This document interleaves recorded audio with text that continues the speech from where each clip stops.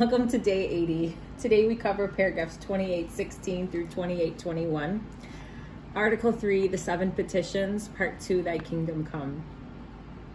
You guys only see all of the good ones of these, but I have to just tell you today that my husband is videoing me today and we are just laughing a lot today in between cuts, and that is some of the reasons for lots of the smiles this week. So it's kind of funny. He said to me, I think we have more cuts this week than we have good ones so far. So God's blessing with laughter and smiles is such a good thing. Lots of smiles today. So let's move into our prayer. Part 2, thy kingdom come.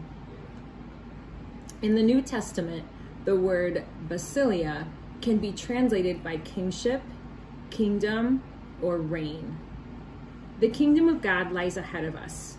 It is brought near in the Word incarnate. It is proclaimed throughout the whole gospel, and it has come in Christ's death and resurrection.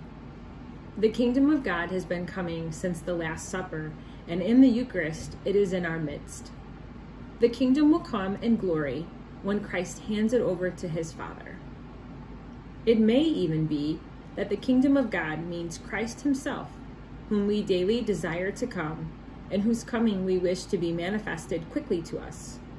For as he is our resurrection, since in him we rise, so he can also be understood as the kingdom of God, for in him we shall reign. This petition is Maranatha, the cry of the Spirit and the bride. Come, Lord Jesus.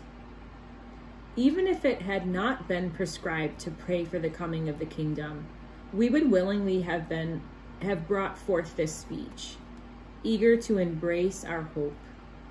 In indignation, the souls of the martyrs under the altar cry out to the Lord, O sovereign Lord, holy and true, how long before you judge and avenge our blood on those who dwell upon the earth?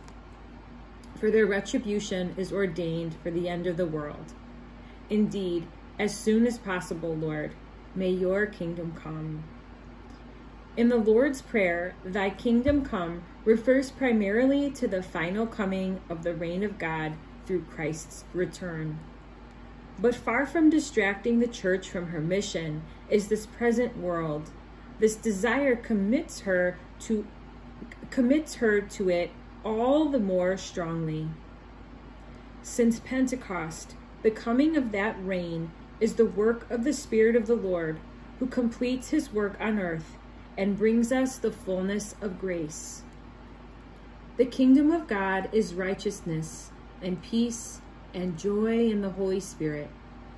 The end time in which we live is the age of the outpouring of the Spirit ever since Pentecost. A decisive battle has been joined between the flesh and the spirit.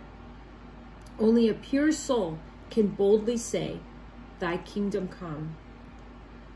One who has heard Paul say, let not sin therefore reign in your mortal bodies, and has purified himself in action, thought, and word, will say to God, thy kingdom come.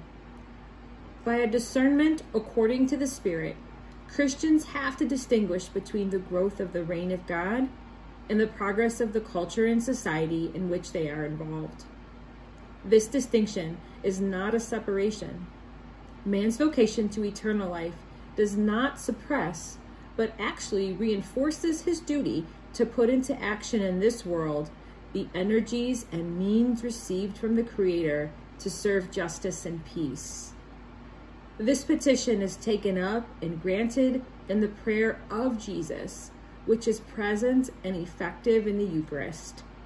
It bears its fruit in new life in keeping with the Beatitudes.